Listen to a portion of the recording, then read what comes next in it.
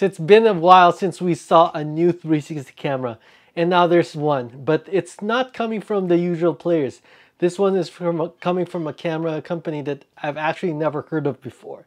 Now, the first time I saw this camera, I gotta admit that I just dismissed it outright. It looked like one of those generic cameras and wouldn't perform and would have just poor image quality.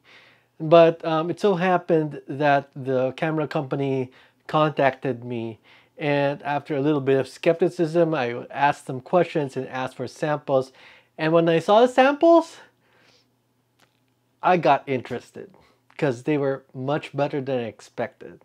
So let's talk about this camera. So this is a typical 360 camera. This is the Theta Z1, and you can see that it has two lenses. Now the Trisio uses a different design. Instead of having two lenses, it has only one lens, and instead the camera has a motorized attachment, and then it rotates on the tripod. This kind of design has several advantages and disadvantages. Now in terms of disadvantages, you definitely cannot take a spherical photo with just one shot. Instead, it has to take multiple shots. So that's one disadvantage. On the other hand, it can have advantages. So first of all, instead of having the cost of the camera split between two lenses and two sensors, you could have one higher quality lens and higher quality sensor. You could potentially have better image quality. Now the second possible advantage is parallax. First of all, what is parallax? The Guardian became the very evil he had wished to destroy. He became Parallax. So parallax is what you get when you have two different lenses aimed at the same subject. So here with the 360 camera, you have one lens in one position, the other lens from another position. So when you take a photo, each lens sees a slightly different perspective. Now, when you're really far away, then there's no issue because for all intents and purposes, the two lenses see almost exactly the same thing. No problem. But when it's really close like that, then there is a significant difference between the left lens and the right lens, and you have parallax stitching errors. Now, if you had only one lens, then theoretically you could rotate the camera around the pupil of that lens, and then you would have little or no parallax stitching errors. So that's the theoretical advantage of having just one lens. But the question is, how good is the stitching of the Trisio? Well, let's find out. Now, before we do that, let's take a look at its specifications. Aperture is f2.3. That's reasonably wide. Not super wide, but it's okay. The sensor size is 1/2.3 inch, and it's supposedly a Sony sensor. In terms of the resolution, the stitched resolution is 8000 by 4000.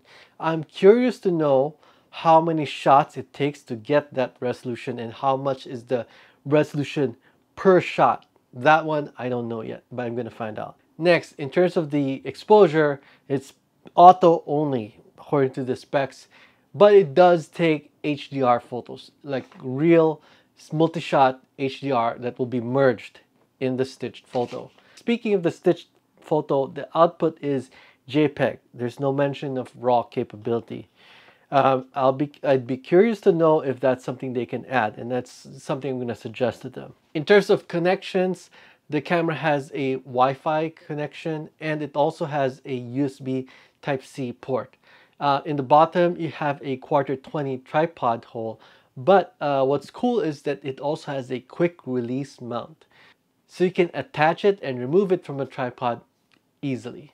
The storage is internal, 8 gigs, which according to them is enough for up to 1200 photos. Now in terms of the battery, it's internal only. There's no mention for removable battery.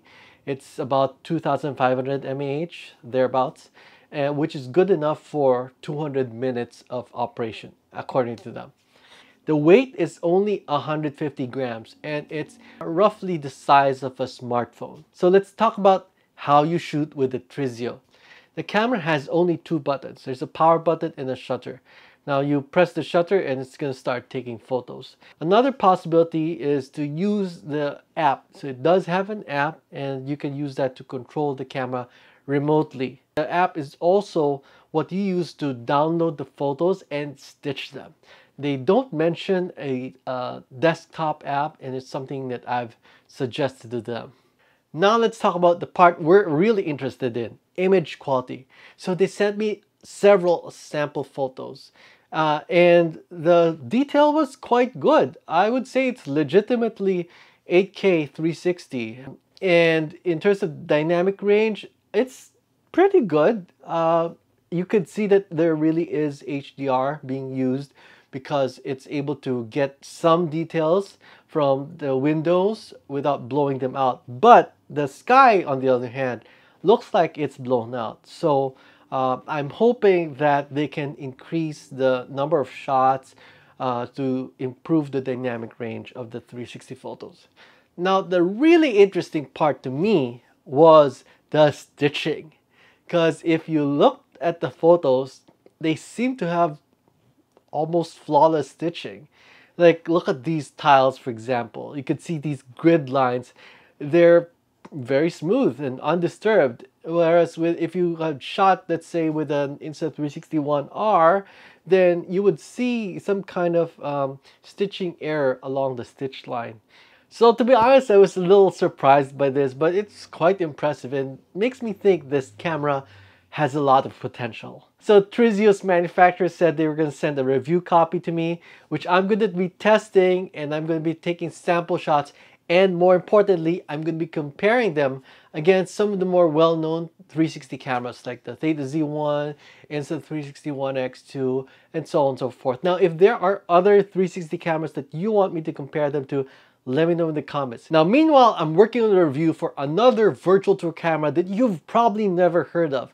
What's special about this camera is that it will enable you to create virtual tours with no monthly fees. If you're interested, don't miss it. Hit subscribe, and I'll see you in 360.